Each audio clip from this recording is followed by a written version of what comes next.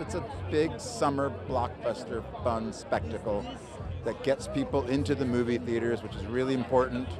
And hopefully the smaller films can follow in the footsteps, getting people into the movie theaters, because we're all, you know, one big group, one big tribe, the big movies and the smaller movies. If we can share the screens together, then it's all worth it.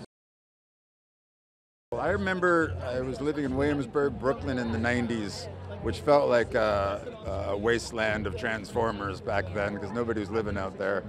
And the music from the 90s, which this is infused with, it has a lot of fun to it while threatening the entire universe. So no, I'm very excited.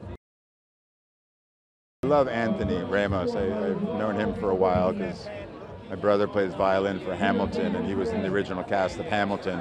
And I saw like opening night before it was Broadway, down at the Public Theater, and it was just, I remember seeing him and going, that guy, he is incredible. I think it is the fun of it. I think it is the humor with the whole thing of the universe might be destroyed. And, you know, I think kids and now adults have the association with the toys growing up. My son is now playing with the toys just like kids from the 80s used to do. So it's just hand in hand with all of that. I guess the intimacy with playing with the toy and then seeing it on the big screen.